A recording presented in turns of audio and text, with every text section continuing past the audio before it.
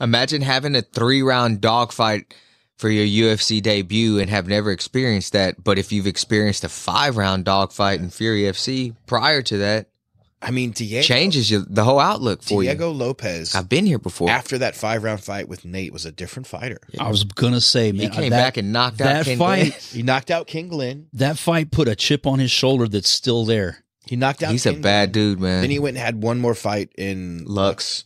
Goes to the UFC, fights a top 10 guy, almost submits him 2 or 3 times. Gets a bonus for his efforts. Then his next 2 fights, he's just cracking dudes. He's going to be a champion. Dude. Diego Lopez is going to be UFC Rookie of the Year? I would like to say that. That's my vote. He's going to be a champion. It could be. Man. Was this Bo Nichols? I'm maybe a little biased. No, I think Bo Nichols 2022 is rookie. Yeah.